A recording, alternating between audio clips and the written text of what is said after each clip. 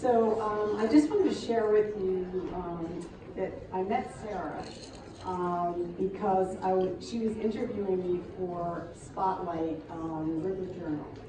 And we sat together, and it was an amazing interview because she asked me the kinds of questions that were so engaging and so exciting for me to talk about my art.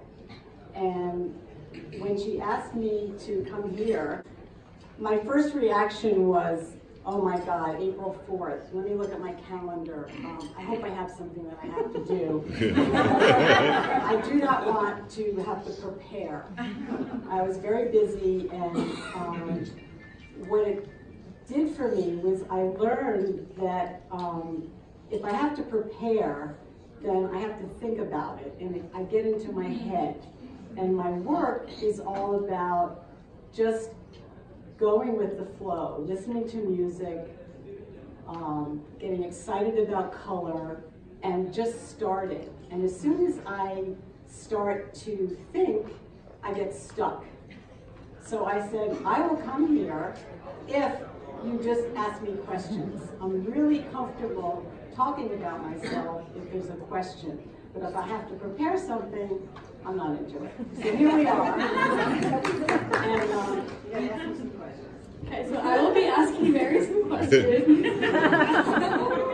Okay, so the first question, you already kind of... Before I say that, wait, let me just say, I am so grateful to be here. I am blown away by what I'm seeing. The level of creativity and art here is like, congratulations to you. And you're Roxanne to me. I can't say your last name. I've never learned it. But this is beyond. This is, to me, this is like foundation. This is what I learned at Pratt. Everything that you're doing, foundation year. Congratulations. You should have some. Hear that?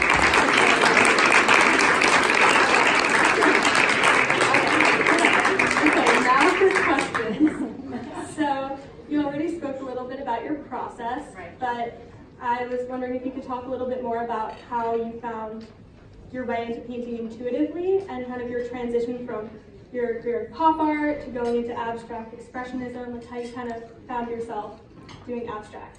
Okay, so my training was very classical. When I got out of college, I needed to make a living. The first thing I got a degree to be an art teacher and a BFA in art. And I got into that, what I learned in college was that I had an ability to look at something, a gesture, and understand the line and get it very simply.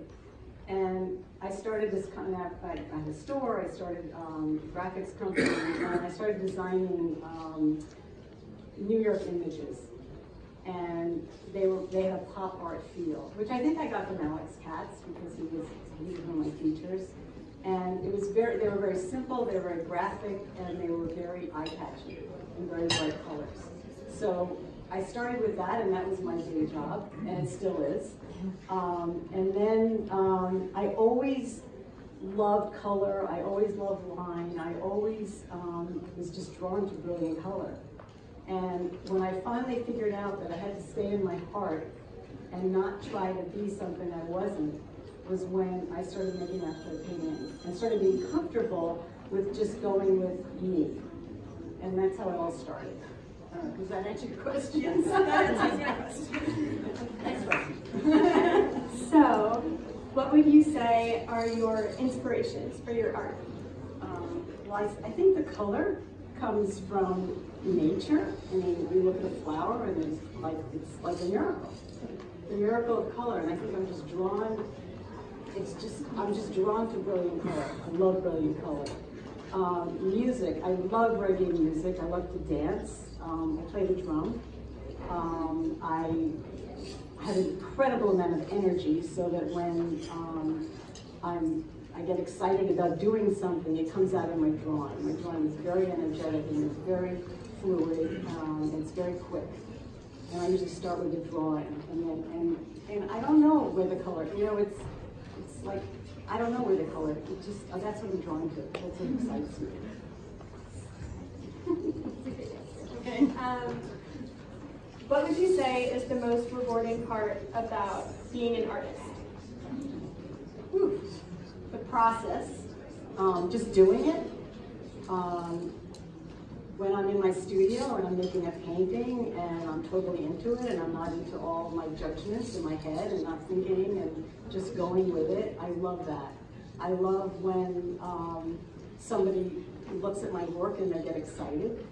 I love when somebody buys my work and they want to live with it. And it's like, oh my God, you know, on a daily basis, I'm part of their lives. That's it. That's pretty much it. But it's really making the art and not thinking about what the product is going to be, because you are making a product. And in this world of business and the art world, it's very hard to distance yourself from that you've made a product and what are you going to do with it, and now you have the inventory and like it's building, and I have like a basement full of paintings, and what am I going to do with it? And I have to stop thinking about that and just go for it. So for my last question, I wanted to see if you had any advice for the students here that are thinking about pursuing art in college and doing that as a profession. Like, why would you say, go for art, do art? I don't think it's a choice. I mean, I think if it's in your heart and it's how you express yourself, which I feel about any creativity, that you know, I've spent my whole life shedding the conditions of what I should have been or how I should pursue my life, and when I finally got to where, no, I have to stay with my heart and I have to say what makes me happy, and I think that's where you have to go. You can't, it's too short, you know, you just, it's your passion. Whatever your passion is, you have to do it, no matter what it is.